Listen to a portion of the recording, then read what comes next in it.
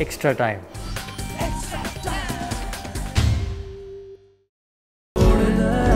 Jones Telegraph makes your life.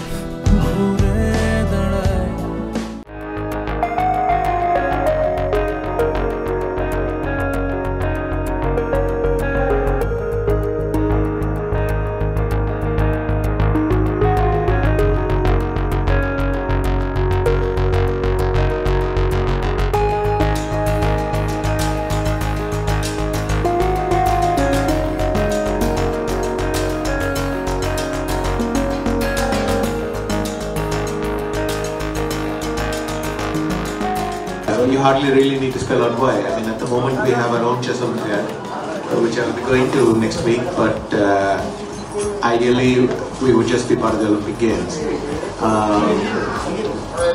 The good thing for us is chess could really fit into either the summer or the winter one, so it should be easy in theory for us to get in. There's a group of mind sports which are trying to get in, and I hope it will happen. Anyway, there's always a kind of bureaucratic lag, so it'll take the best part of a decade, but I hope at some point at least it gets accepted. I think we can see on the front row that Bengali food also works fine. I'm very excited. I think some of you might remember that I played my first Grandmaster tournament when I was just finished my international master title, and I was starting out. I played it right here in Kolkata in 1986, Tata Steel Grandmasters then. And after that, I have played, not very much, but occasionally in India, but I think to have fellow top 10 players here and make a real super tournament out of it, I'm very happy and very excited to be playing. We now have 4 or 5 players in the top 100. Hari has been in the top 40, let's say, for a while now, and Vidit is coming along very strongly.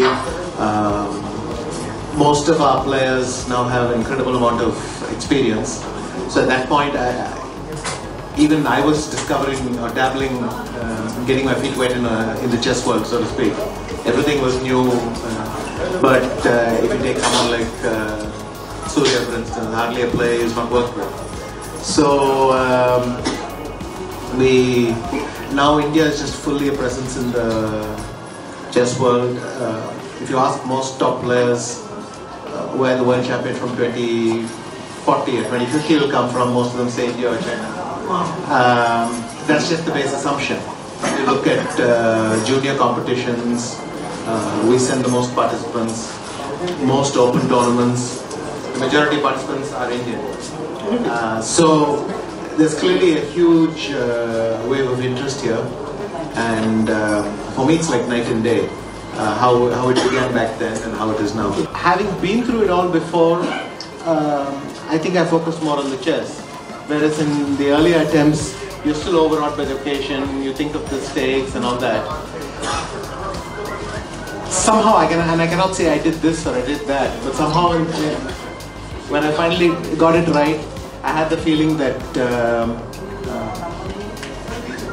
I'd gotten over a lot of the stuff, maybe by practice simply. So in many Olympic sports as well, you'll need to keep on persevering. And you'll need to keep learning and getting more experience, but at one point you'll just figure it out, I think.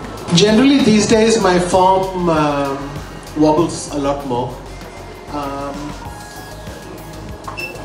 I have noticed though that most players suffer from the same phenomenon. No one is able to keep a kind of stability going on and on forever. I mean, Carlsen maybe a couple of years ago, or someone like Caruana this year, but it really stands out as an exception. Most players wobble a lot. So I'm not particularly concerned or thinking about it a lot. You play well when you play well, but you have to give your best everywhere. Surya, it started much earlier. So if I remember correctly, 2002 we started collaborating. In the match with Topalov, I was talking about it a few days earlier that before game 10 I had run out of openings to play, and he revived the Grinfell for one day, and that was nice. I also remember very clearly against Gelfand in the tie-break. There was this King March, and that was incredibly beautiful. It was so beautiful I wanted to play it in the tie-break regardless. So, just someone with whom I've spent many years, and he was there at almost all the highlights of my career.